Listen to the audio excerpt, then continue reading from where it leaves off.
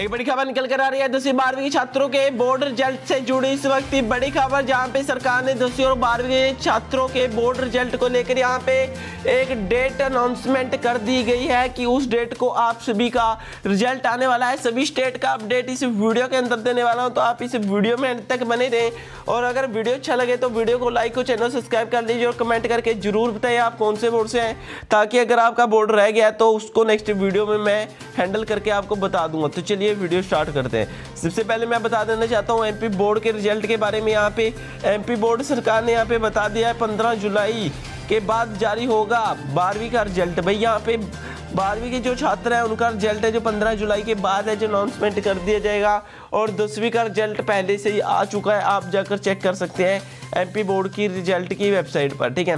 और दूसरी तरफ हरियाणा बोर्ड की बात की जाए, हरियाणा बोर्ड का 25 जुलाई से पहले रिजल्ट अनाउंसमेंट कर दिया जाएगा।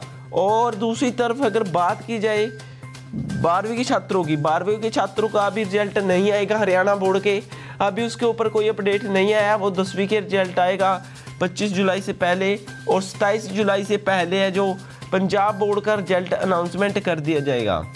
और अनुमान लगाया जा रहा है सीबीएसई बोर्ड का 15 जुलाई तक रिजल्ट आ सकता है, और नहीं तो आपका 29 जुलाई से पहले रिजल्ट का अनाउंसमेंट कर दिया जाएगा सीबीएसई बोर्ड की तरफ से। और मैं आपको बता दूं, आपका 15 जुलाई से पहले रिजल्ट मुझे थोड़ा मुश्किल लग रहा है, 29 जुलाई से पहले आपका रिजल्ट आ जाएगा। यहाँ पे ये अपडेट ऑफिशियल अपडेट दिया है सीबीएसई बोर्ड ने, तो आपको घबराने की जरूरत नहीं है। जो भी अपडेट थे ये बोर्ड की तरफ से अपडेट दिए जा रहे हैं कि आपका रिजल्ट कब आएगा। जैसे कि एमपी बोर्ड का 15 जुलाई को आएगा, हरियाणा बोर्ड का 25 जुलाई से पहले आएगा, और 27 जुलाई से पहले पंजाब बोर्ड का आएगा, और 29 जुलाई से पहले आपका सीबीएसई बोर्ड का आ जाएगा।